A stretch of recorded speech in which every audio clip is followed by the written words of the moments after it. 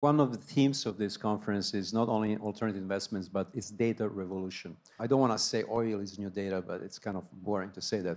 So how important is data quality, and how do you build trust, Sarah, from your perspective?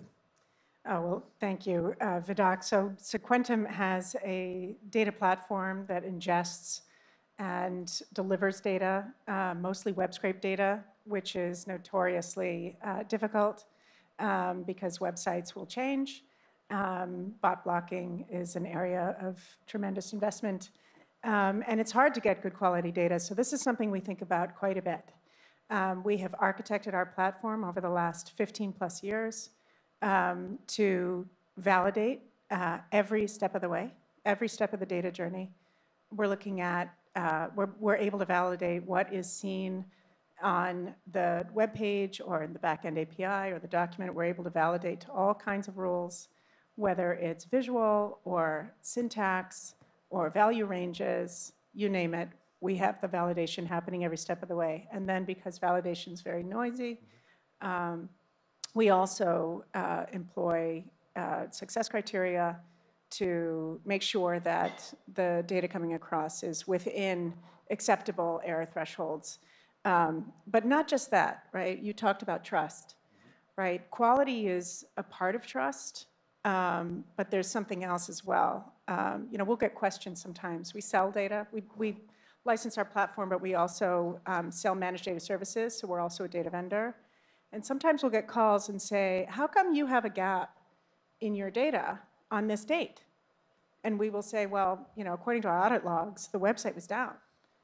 We have screenshots. We have, you know, all the records of the site being down. We have the tickets that were opened. We have all the records that the team created. And when it was back up, we started collecting again. And they're like, but I don't understand. This other vendor doesn't show that a site outage.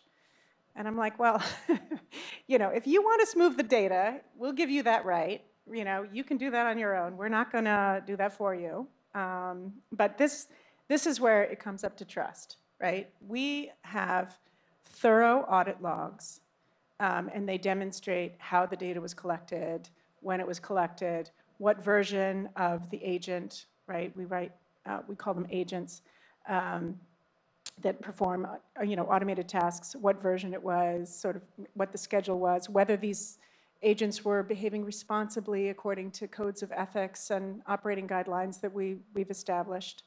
And this all, you know, really drives a lot of trust. Our stakeholders and the stakeholders who are in your data operation should be able to go in their own schedule and see what happened when, why is the data slightly different, what was done about it. And really that breaking down of silos and enabling all those stakeholders to go and see on their own accord is what drives trust.